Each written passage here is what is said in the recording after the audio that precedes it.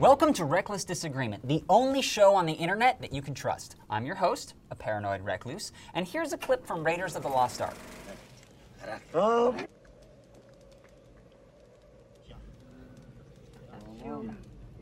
Now, when I saw that scene as a kid, I just assumed that that's how grown-ups got drunk after they made me go to bed. But when I grew up and started drinking on my own, I realized that if you tried to play a drinking game like that, you would die. My meticulous research tells me that it takes 30 minutes to feel the effects of alcohol. So if you're taking shots up until the second that you collapse on the floor, you're gonna keep getting more drunk. So this sweaty fat man isn't just passing out, he's falling into a coma. Marion Ravenwood just killed that guy.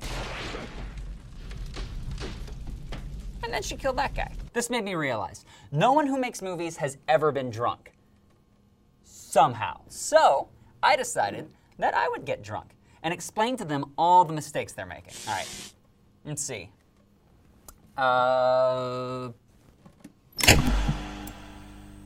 That's not right. They're supposed to be, oh, there's a title. Aw, it's gorgeous and I love it.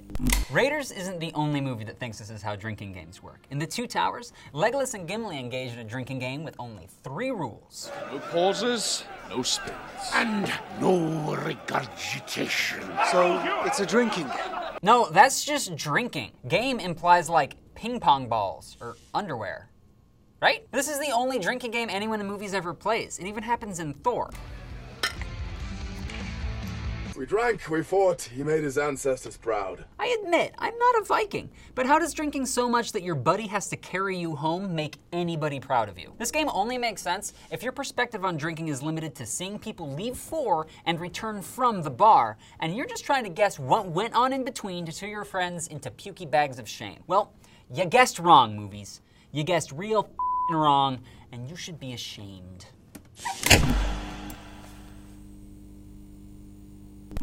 In movies, bars are the place you go when you're just itching for an excuse to explode into a whirlwind of gritty fisticuffs. There are so many examples that I'm just gonna stick to movies I love, like The Guest.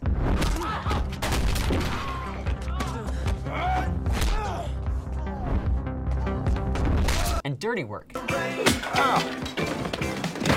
And Deadpool.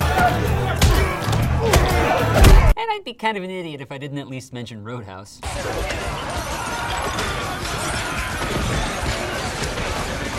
Okay, now show me another clip from Dirty Work. Rolling Stone, street fighting man, G7!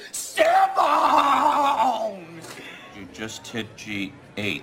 If you like pina coladas. Now don't get me wrong, bar fights happen and they're always hilarious. But your average dive bar isn't a time bomb of homophobia waiting to be set off by a guy with dreamy eyes ordering a blowjob shot. I'd love a blowjob shot. Now every bar fight I've ever seen was just a couple of drunk dudes grappling with each other and spilling my drink until the bouncer kicked them out. And you know what? To all the people writing comments about how badass the bar fights you've been in are, who are you trying to impress? Is it me? Oh, I'm flattered. Keep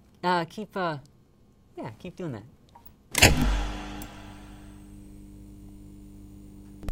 Soldiers of Fortune, drinks on me! Cakes and legs, open and on the house.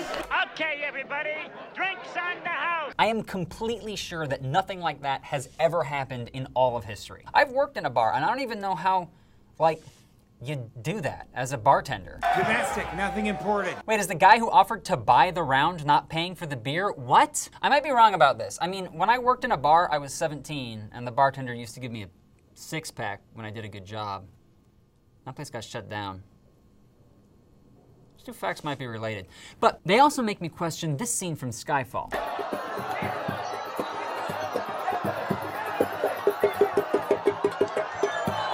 How does this happen? Did Bond walk in there with a scorpion and say, "Hey everyone, watch this"? Or does the bartender have it waiting there? What if anybody who isn't James Bond orders this cocktail, like say a drunk me, and gets stung and dies? Is the reputation for being the bar with the scorpions worth the hassle of disposing of dead bodies and the effort it takes to feed and maintain a terrarium of deadly arachnids? No. No, it's not. Next entry. Movies think beer makes you hallucinate.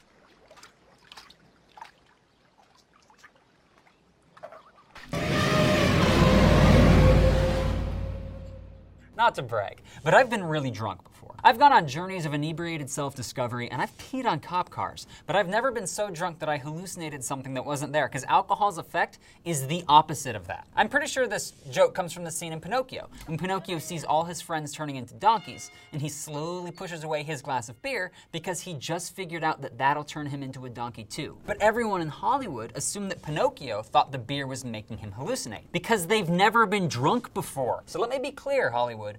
If you want to see things that aren't there, you're gonna have to do what the rest of us do and go make friends with someone with a snake tattoo. But if movie booze isn't helping you trip out, it's giving you special powers. In The Big Bang Theory, which none of you watch, but all of you know about, a character named Raj can only talk to women when he's drunk. Then he can talk to them fine, like a normie.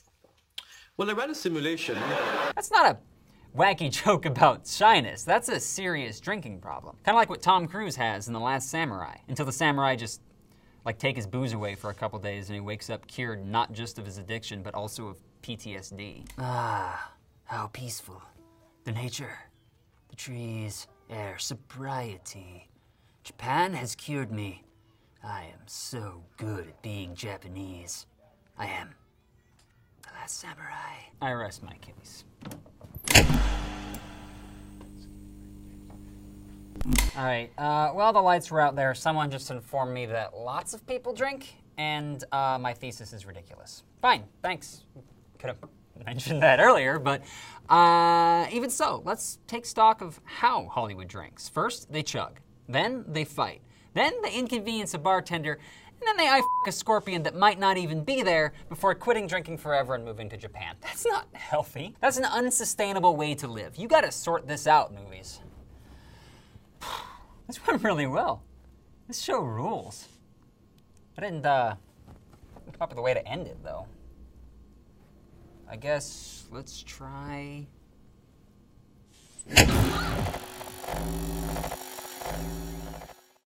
Hey, you like stand-up? Come see the Cracked Stand-Up Show. It's happening June 22nd at Meltdown Comics in Los Angeles. If you want to see amazing comics, including our own Josh Sargent, go to nerdmeltla.com/tickets. And if you want to see me do a funny dance...